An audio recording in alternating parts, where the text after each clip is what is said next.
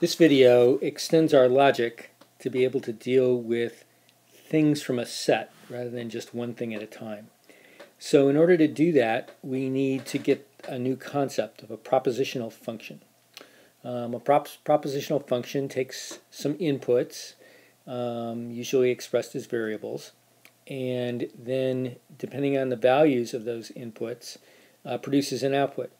And the output, because it's a propositional function, is basically a proposition, which means it has a truth value, true or false. And that's what we usually are concerned about, is what's the truth value of the resulting proposition. This construct is going to enable us to reason about program correctness, reason about definitions that help us in the analysis of algorithms, and has lots of other applications in calculus and science.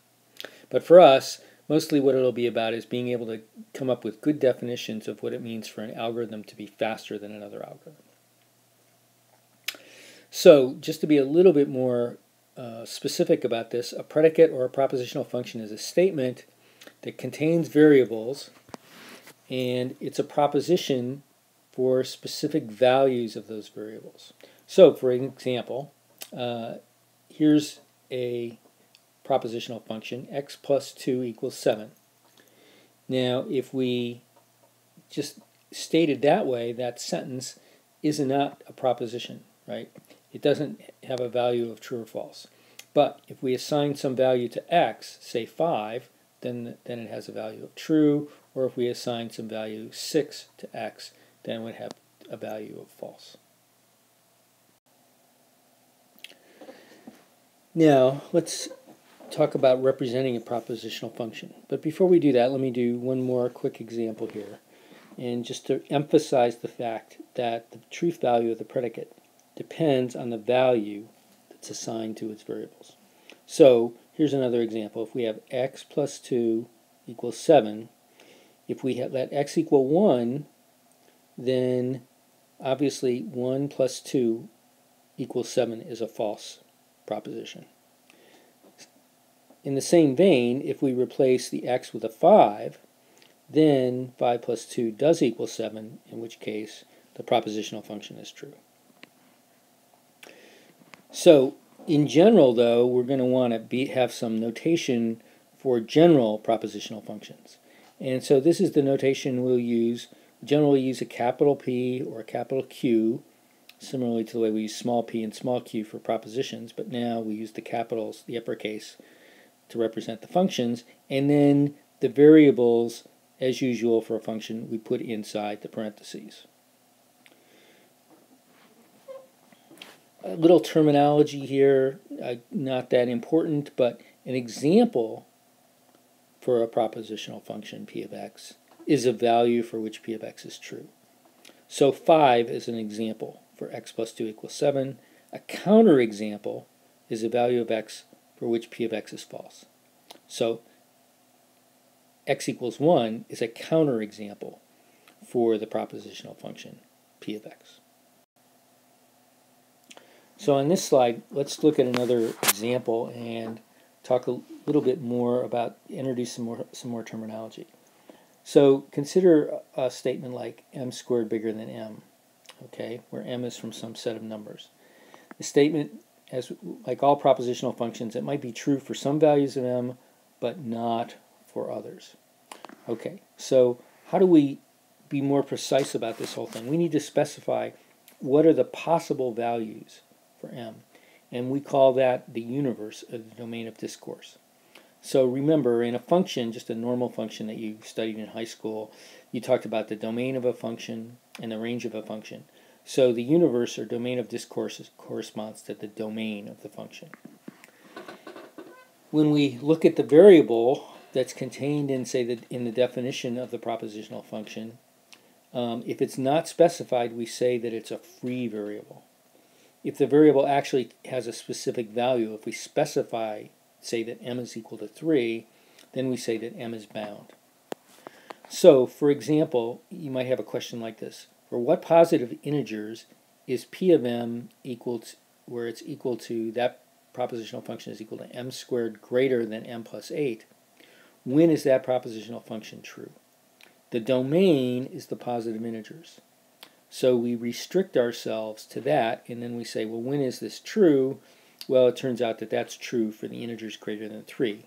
Namely, if you plug in 3 here, you see that 9 is not greater than 3 plus 8, 11. So it's false for an integer 3. But if you plug in 4, then 16 is bigger than 12, and so it's true. And that's going to be true for all integers bigger than or equal to 4. So before we go on to this slide, it might be a good time for you to pause, take stock, make sure that you understand all the definitions. So now I'm going to talk about two really important symbols called quantifiers that enable us to look at propositional functions and make statements about whether they're true all the time, some of the time, or never true for a given domain of discourse. So the first one we'll look at is the existential quantifier. So this is the statement: for some x, the propositional function is true. And we read this either for some x, p of x, or there exists x such that p of x is true. And when you use the existential quantifier and quantify, the terminology is you quantify the propositional function, then that means that you now turn this into this statement here, there exists x, p of x, is a proposition. It has a definite truth value. So if there is an x such that p of x is true, then this proposition, this new proposition, is true. If no x makes p of x true, for all the x's in the domain of a discourse, if none of them make p of x true, then it has the truth value false.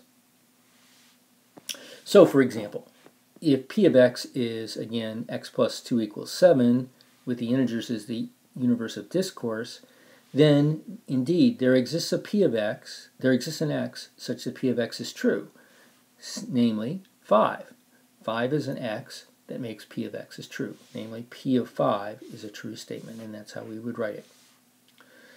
However, if we looked at, say, the propositional function q of x equals 2x is 2x equals 7, and again the universe of discourse is still the integers, then there exists x such that q of x is true is a false statement, right? Because there's no x that makes q of x true, where x is an integer. So for that universe of discourse, there exists x such that q of x, that's a false proposition. On the other hand, if we had a different universe of discourse, a different domain of discourse, namely the rational numbers, then there exists x, q of x, would be a true statement, right? Because if it's the rational numbers, we could let x be 3.5, and then 2 times x would be equal to 7. Again, the symbol, sort of this backwards capital E, is called the existential quantifier. In the same way, if we look at a different kind of sentence, we say for all x, p of x. So now we've got a propositional function p of x, and we say for all x, p of x. We could also say it differently. We could say for any x, p of x, for every x, p of x, and for each x, p of x. Those are all different ways of saying the same thing. And what this is a way to say that for all the possible x's in the domain of discourse, for every one of them, p of x is going to be true. Okay? And so this quantified statement, again, is read for all x, p of x. That's going to have a definite truth value. If p of x is true for all the x in the domain of discourse, it's going to be true. If it's not true for all of them, then it's going to be false. So, for example, if p of x is equal to x plus 2 equals 7, and the universe of discourse is the integers, then for all x, p of x is false, because obviously if you put in x equals 1, then 1 plus 2 is not equal to 7. Okay, so it's not, this propositional function is not true for all the possible values of x. However, if you had something like this, where a propositional function q of x represents this equality, that x plus 1 squared equals x squared plus 2x plus 1, then it is true that for all x, q of x is true. Again, assuming that the universe of discourse is, for example, the integers or the real numbers. So things where that formula holds. This symbol is called the universal quantifier. So just to recap a little bit here, the existential quantifier basically tells you whether or not there is some value in the domain of discourse that makes the propositional function true. The universal quantifier says that all the values in the domain of discourse make the propositional function true. Okay, so that's quite a bit of information for you to absorb, and make sure before you come to class that you have a really good handle on all these different definitions.